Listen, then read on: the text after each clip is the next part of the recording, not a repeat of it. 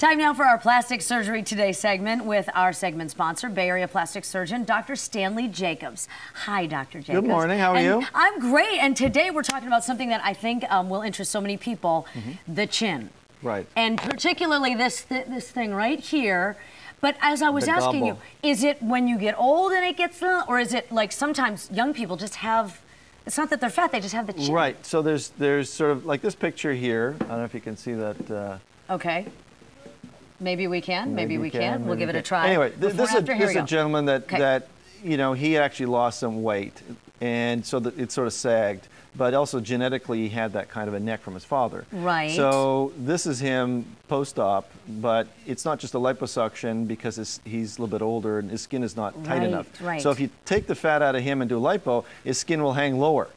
It'll get, because there's no elasticity. Then you'd have the big, like, and then it'll be horrible. It'd be right. like, don't do it at all. Right, I gotcha. So here we tighten him up with a neck lift. Did you cut him somewhere? Yeah.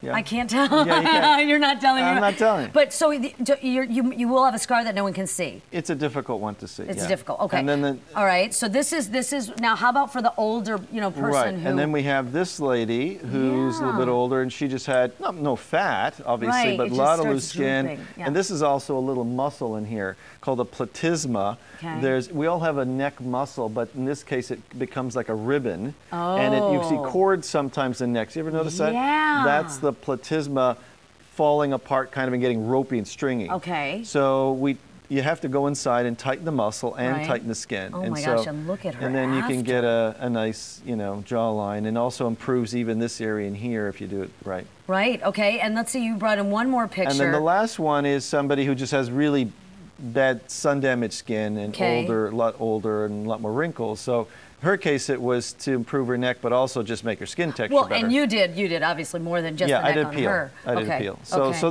there's different kinds of situations. Now let's say though, like I'm looking at the after shot, and let's say somebody is quite fit or whatever, and they still are bothered by just that little. Right. Great question. Is that a full surgery thing? No. If they're young enough, you can just do liposuction, and the skin goes boing, and it's quick, it's easy, it's straightforward. Tiny little incision, you won't see it. Right. Some people will have maybe just a very small retrusive chin.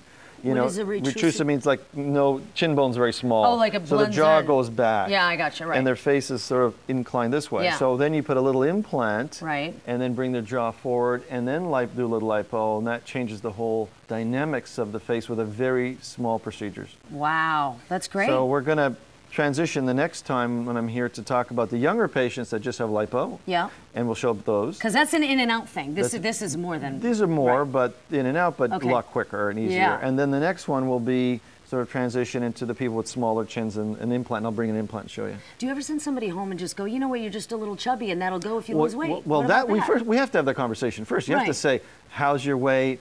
What are you doing? What's your what's your program of exercise? Because when you lipo that out, will it come back? Not if you maintain your weight. Oh, okay. No. All right. Great. Thank you, doctor. You're welcome. Hey, if you want to know anything else about what you've heard here today, you can go to Dr. Stanley Jacobs' website. It's drstanleyjacobs.com. You can go to crown4.com as well. Or you can give him a call at 433-0303. We'll be right back.